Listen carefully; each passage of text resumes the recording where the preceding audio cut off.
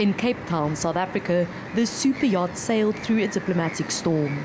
It's worth around 16.5 million euros and is one of 3 registered to the Equatorial Guinean Ministry of Defence. It was used by Equatorial Guinea's Vice President, Theodore Obiang. The yacht and Theodore's 2 South African mansions were seized because he owes Daniel van Rensburg more than 2.2 million euros in damages.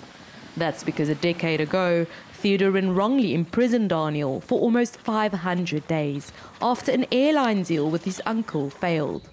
The torture and assault Daniel survived in the notorious Black Beach prison still haunts him. The worst part was the rape and abuse of the women and the children. To me, there's nothing worse in the world than that, and there's nothing you can do about it. His recent court victory was overshadowed by the subsequent arrest of 2 other South Africans in Equatorial Guinea. Engineers Peter Huxham and Frick Potgieter were accused of smuggling drugs shortly after Theodore's boat was seized. Never in my life. It's not mine.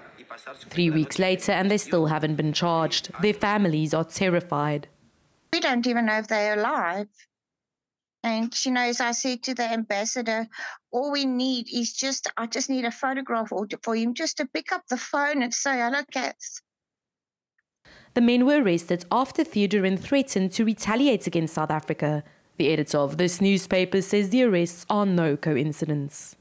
On doit obliger à Theodore de respecter la loi. Theodore must be forced to respect the law, and the South African government must be forced to break off relations with Guinea because they've kidnapped people. They were falsely accused to put pressure on South Africa to release the boat. The Blue Shadow was just released. It left Cape Town last week, but the South African prisoners in